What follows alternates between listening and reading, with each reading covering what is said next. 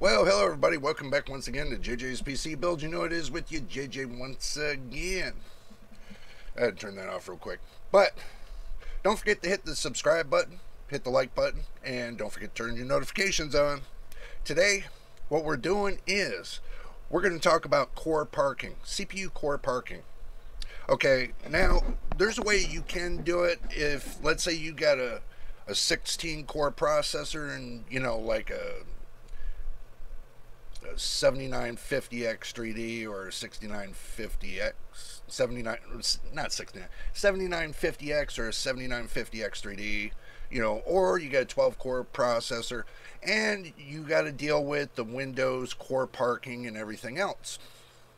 Well, there's something that I don't know if it'll work for you. Some people it will work, but you can disable the core parking on Windows 11. And I'm on 23H2. I'm not on the 24H2 yet because Windows can't get their head out there, you know what, and send me the update. I guess my computer's not ready for the update yet. Everybody else is getting it, but except for me, and Windows Update doesn't seem to want to happen. But what we're going to do is we're going to go to the Action screen. That's what we're going to do. We're going to go to the Action screen. And we're going to take a look how we can do this. Alright, we made it to the Action screen. Let's go ahead and bring up your search. You'll have a little search window right here. There, I have put up a little search window. You want to type in REGEDIT, and that's the registry. Okay, you can open it and hit it. I run it as administrator. And then you just click yes, and you're on the registry right here. Okay. Now, what you can do to get where I'm going to get, you can take and you hit edit and click find. Easiest way to do this. You type in DEC 35 C 318 583, and then hit find next.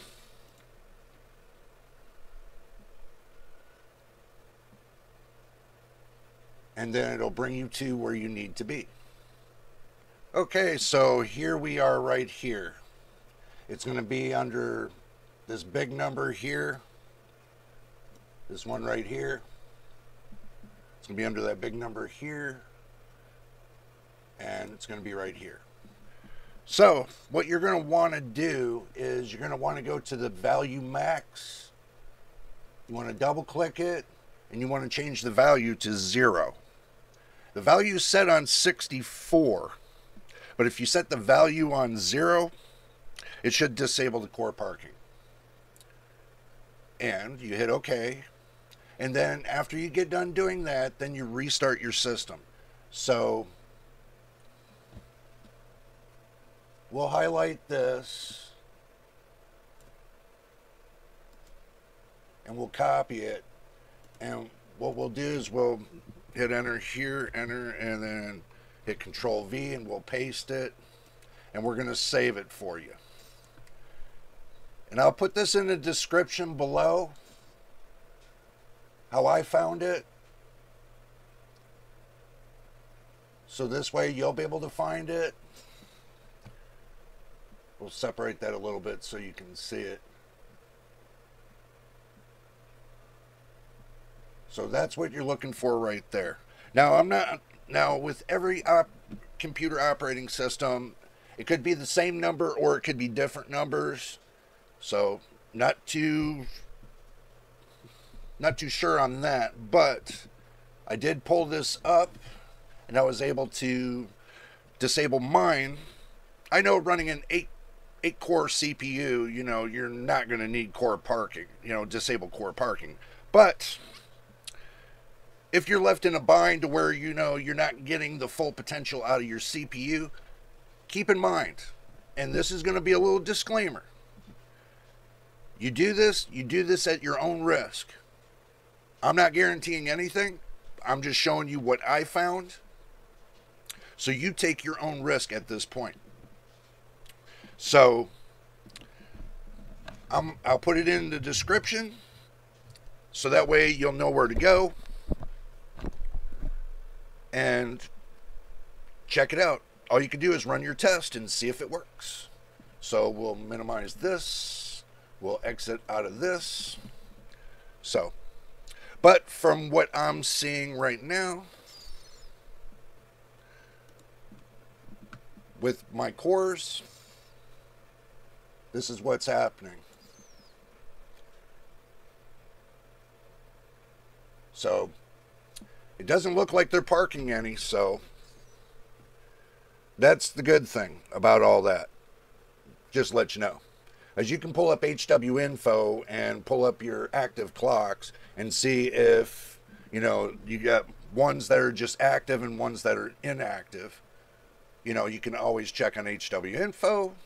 But as far as I see, the core parking is working just fine. Now, the core parking disabled is disabled. So, that's done as far as I see. Now, as far as checking out games and everything else, y'all have to do your own testing. I'm going to test it to see what's going to happen, to see if it's running good, bad, or ugly when it comes to Steam games.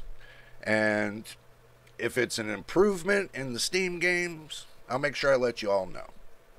But I can tell you right now, from what I'm seeing, the cores are more active than they were the last time I checked them. So, just do your research, do your homework, do your testing, and if this information works out for you, then, you know, best of luck with it. I found this out maybe a couple days ago. I wanted to share it with y'all because I was looking into it. Because a lot of people were talking about getting a 16-core CPU and how to disable the core parking. And that's pretty much how you do it. As you can see, it's running good. And plus, remember too, I am recording this video on the same computer that I just disabled the core parking. So, if there was ever a problem, I'm sure you would see it in the video, but obviously there's not. So, back to the main screen. Final thought. Core parking, it's not too bad. It seems to do pretty good. Is it going to be beneficial for a 16-core processor? Might be. But also, to think about your cooling solution for your CPU.